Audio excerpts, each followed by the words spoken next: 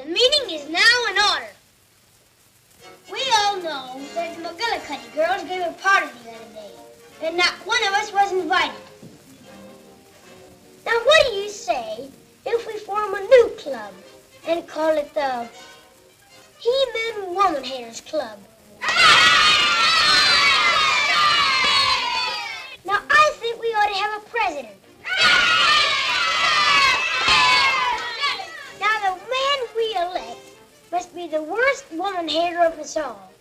So I nominate Alfalfa because he hates women.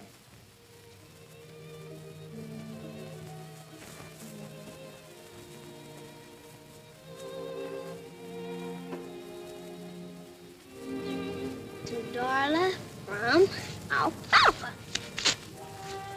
Yeah, Alfalfa. What do you want? Banker wants you at a bond. What for? I don't know. When he says it's important. Ginny board. Yes. Oh, all right. Say, fellows, will you do me a favor? Yes. Take this note and give it to Darla. Understand? Mm-hmm. Mm-hmm. And keep it under your hat.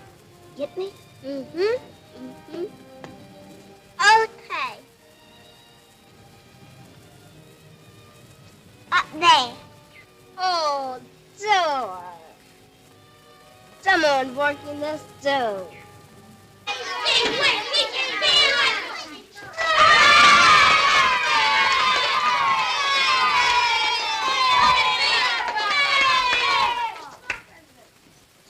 What's this all about? Alfalfa, we've just formed a new club and elected you president.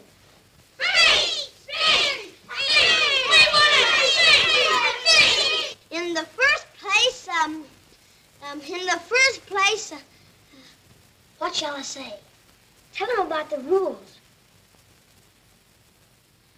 First of all, the rules of this club must be obeyed.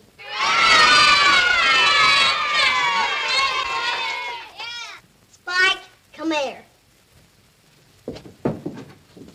I now elect you Sergeant at Arms and present you with the official paddle. Thanks, pal. And any man who breaks the rules of this club shall get 5 swats from my pal. And I'm just the guy that can do it, too.